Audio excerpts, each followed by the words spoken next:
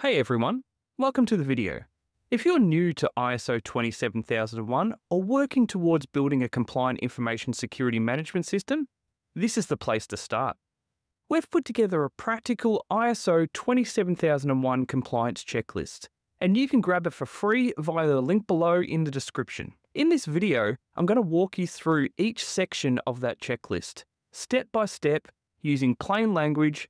Whether you're going for certification or just want to get your information security under control, this will give you the foundation you need. Here's what we'll cover. Understanding the ISO 27001 standard. Defining the scope of your ISMS. Risk management and documentation. Annex A control implementation. Audits and certification prep. Let's get to it. And we'll start at the very top of the checklist with understanding the standard. Alright, let's jump into the first part of your ISO 27001 checklist. Understanding the standard itself. Before you build a compliant information security management system, or ISMS, you need two essential documents. The ISO IEC 27001, the current one is the 2022 edition. This is the actual standards document with the requirements for your ISMS that it must meet. There's also ISO IEC 27002, the current one being the 2022 edition. This is the guidance document that helps you apply the controls listed in Annex A. You can purchase both of these directly from ISO.org. Once you have them, focus on clauses 4 to 10. These form the backbone of your information management system.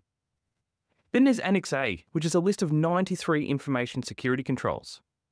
And ISO 27002, which shows you how to apply these controls in a real world. Now let's talk about the PDCA model. That's short for Plan, Do, Check, and Act. This is the cycle your ISMS will follow. Plan your policies, risks, objectives.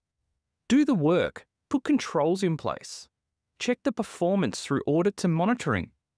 Act to correct problems and improve over time. Finally, don't go it alone. Brief your team. Key people from IT, HR, Ops, and leadership should know what ISO 27001 is and how they'll be involved in making it work. Now that you understand the structure of ISO 27001, it's time to apply it in your organisation. And this all starts with defining the scope of your ISMS. The scope sets out the boundaries of what your management system covers. You don't need to include your entire organisation, but you do need to be clear about what is in and what is out. You can start by asking, what systems, teams, locations, and processes need to be protected? Are you covering just the cloud infrastructure, your head office, or your development team? Are you excluding anything, like outsourced functions or legacy systems? Your scope needs to be documented and justified, especially if there are exclusions. Next, ISO 27001 asks you to define your organisational context. This is covered in Clause 4 of the standard and involves three things. Understanding your internal and external issues, things like regulatory pressure, business goals, supply chain risk, and staff turnover. Identifying interested parties, anyone who expects you to manage your information securely. That could be customers, regulators, suppliers, or your board. Figuring out their relevant requirements. What are they expecting from your security program? All of these need to feed into how you structure your ISMS and how to explain it in your documentation. With your scope and context defined, the next step is to get your leadership formally involved. This is covered in Clause 5 of ISO 27001 and is a requirement that trips up a lot of organisations. Your executives and board can't just delegate security to IT. They need to show visible leadership and commitment to the ISMS.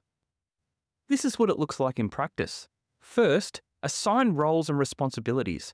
Who's accountable for the ISMS? Who owns the risks? Who drives implementation? You'll likely appoint an ISMS manager or coordinator to keep things moving. Next, you'll create an information security policy. This is your high-level statement of intent, something that reflects your organisation's commitment to protecting information. It doesn't need to be long, but it does need to be approved and communicated. Finally, leadership need to support integration of security into daily business processes, not just as an afterthought, but as part of how work gets done. And most importantly, they need to be able to prove their engagement through meeting records, approvals, resourcing decisions, and participation in reviews. Now we're moving into the engine room of your ISO 27001 implementation, the risk assessment and treatment process. Clause 6.1.2 of the standard is where ISO 27001 shows its true nature. It's not about blindly applying controls, it's about understanding and managing risk to your organisation's information. The first step, establish a risk assessment methodology. Start by documenting a consistent way to assess risk. This is your methodology and should be defined. How you'll identify assets, threats, and vulnerabilities. How you'll measure the likelihood and impact. How you'll calculate a risk score. What your risk acceptance criteria are. Most organisations use a 5x5 risk matrix, and here's how it works. You'll give each risk 2 ratings. 1 for the likelihood. How likely is this to happen? 1 for the impact. How bad would it be if it did? Each is rated from 1 low to 5 high. Multiply the 2 numbers to get a risk score out of 25. Let's walk through 2 quick examples. You assess a threat of your payroll system. You mark the likelihood of 4 likely, the impact of 5 critical. That makes your risk score 20, a high risk. Now you assess a threat of your print server. You set the likelihood to 2, the impact to 3. That gives you a risk score of 6, which is a low risk. You can then apply your risk acceptance criteria. For example, 1 to 6 are low risk. You may look at risk accepting these ones. 8 to 14 moderate. You may want to monitor or put some mitigations in place to lower the score of those. 15 or higher, that's a high risk. You need to treat those in some way. Now step 2, identify information assets and associated threats. Start by building your risk register. For every in-scope system or process, list your assets, identify relevant threats and vulnerabilities, assign a likelihood, impact, and total risk score, record how you would treat each risk and who owns it. The third step, you select controls and create treatment plans. Now decide how you will treat each risk. Are you going to accept it? Are you going to avoid it? Are you going to transfer it, for example, bring in a partner or look at insurance?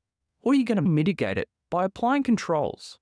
If you mitigate, choose from the 93 Annex A controls or any other security controls that could be relevant from any other standard. These are then listed in your statement of applicability, which maps your risks to the controls you're using and why. Create a risk treatment plan outlining what's being done, when, by who, and how it will be tracked. Okay, so once you've set your scope, defined your roles, and worked through risk management, you'll need to make sure that you've documented everything properly. ISO 27001 isn't just about doing the right things, it's about being able to prove that you're doing them. That means policies, procedures, records, and evidence. Now, the standard doesn't give you a fixed list of documents, but there are certain ones that are either explicitly required or essential for demonstrating compliance. Here's a practical breakdown of what you'll need to have in place. Your ISMS scope document defines what part of your business are covered.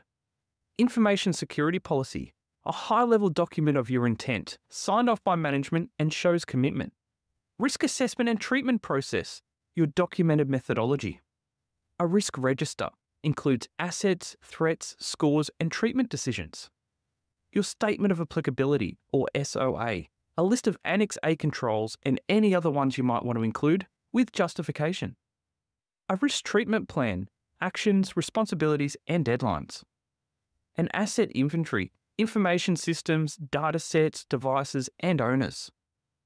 An access control policy, how access to systems and data is managed. Incident management procedure, what happens when things go wrong. An internal audit plan and records, evidence that you're actually reviewing your ISMS. Management review minutes, showing the leadership's engagement. Corrective actions register, how non-conformities are tracked and fixed. These aren't just for the auditor, they're to help you with your ISMS function day to day. If you're using templates, make sure that they're actually tailored to your environment. Boilerplate won't cut it here. Let's talk about what tends to be the most daunting part of ISO 27001, the Annex A controls. In the 2022 version of the standard, there are 93 controls, grouped into 4 categories.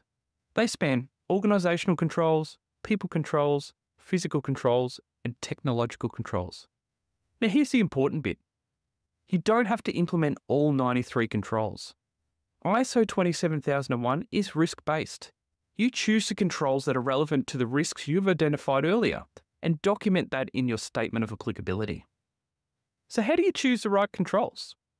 Each control in Annex A is linked to a common security objective, things like protecting data in transit, managing user access, or detecting anomalies. To make sense of them, use the companion document ISO 27002.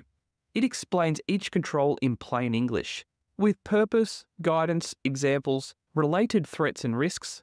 For example, Annex A Control 5.15 Access Control, you might apply this to mitigate risks around unauthorised access to your HR platform.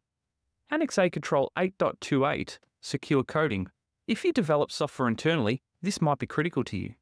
And if you don't develop software, then maybe this one is not applicable to your organisation. Annex A Control 7.4 Physical Entry Controls might only apply if you have office locations or a data centre. You're expected to justify what controls you've applied, which ones you've excluded and why, whether each control has been implemented or not yet implemented. All of this goes into your statement of applicability. Now, how can you make control implementation practical? Don't try and roll out every control all at once. Instead, link each control to a risk, assign a control owner, set a realistic implementation timeline, track evidence like logs, policies, settings, or procedures, make the control manageable and auditable. Once your ISMS is up and running, ISO 27001 expects you to actively maintain and improve it, not just let it sit on a shelf. This next section is all about how you review your ISMS, deal with the issues, and make sure it keeps getting better over time. First, you want to create an internal audit schedule. Start by creating a formal internal audit plan. This isn't a once-off task. You'll need to schedule audits at planned intervals to assess whether your ISMS meets the ISO 27001 standard, whether your policies and procedures are being followed, and whether your controls are actually working. The schedule should cover the full scope of your ISMS over time, and auditors should be impartial, meaning they don't audit areas that they're responsible for. Conduct regular audits and record findings when you run an audit. Review procedures, controls, and supporting evidence. Interview staff, review logs, and check documentation. Record any non-conformities, observations, or opportunities for improvement. Make sure the results are documented and shared to the right people. You then need to look at implementing corrective actions for non-conformities. If a control isn't implemented properly or something is not working, you'll need to investigate the root cause, define and assign corrective actions, track them to completion, review and update affected policies or procedures. This step proves your ISMS is responsive and adaptable. You'll then need to plan for continuous improvement of the ISMS. ISO 27001 wants to see your ISMS is evolving. That means learning from audit findings, incidents, or near misses, incorporating user feedback, adapting to new risks, business challenges, or technologies. It's not about fixing the problems, it's about actively improving how you manage information security. Alright, you've built your ISMS, implemented your controls, and run your audits. Now it's time to prepare for certification. Getting certified is about proving that your ISMS meets the ISO 27001 standard and that you've got documentation, controls, and processes to back it up. First, you'll need to engage a reputable certification body. Start by choosing an accredited certification body that's recognised and experienced with ISO 27001. Look for JASAN's accredited bodies here in Australia, or for other countries, check that they're listed with the IAF globally. Conduct a gap analysis before your audit. It's a good idea to conduct a gap analysis. This is a mock assessment of your ISMS to identify missing documentation, weak controls, Any non-conformities you can fix in advance, and you can do this internally, or bring an external consultant in to give you a fresh perspective. You need to prepare for the Stage 1 audit, which is about documentation readiness. The Stage 1 audit is a documentation review. The auditor will want to see your ISMS scope, your risk assessments, your policies, your statement of applicability, internal audit and management review records. This confirms that you're ready for the full audit. In Stage 2, the auditor will test your ISMS in practice. This includes conducting interviews, evidence checks, and reviewing how controls are operating across the organisation. Once certified, you'll need to keep your ISMS up to date. Certifications last 3 years, but you'll have surveillance audits every 12 months to make sure your documentation stays current. And this brings us to the end of our ISO compliance checklist walkthrough. Let's quickly recap the full journey. You've learned what ISO 27001 is really about. You've defined your scope and context. You brought leadership into the process. You assessed risks and selected controls. You built your documentation. You implemented Annex A controls. You audited, reviewed, and improved. And finally, you got ready for certification. Now, these steps don't just get you ready for an audit. It helps you build a repeatable, resilient, and risk-driven approach to information security. Whether you're a small business starting fresh or a larger team leveling up your governance, this checklist gives you a structured path to follow. Now, if you haven't already, make sure you grab the free ISO 27001 checklist, the same one we used in this video. You'll find the download link right below in the description. Use this to track your implementation, prep for audits, or bring your team along for the journey. Thanks for watching, and good luck as you take your next steps towards ISO 27001 compliance.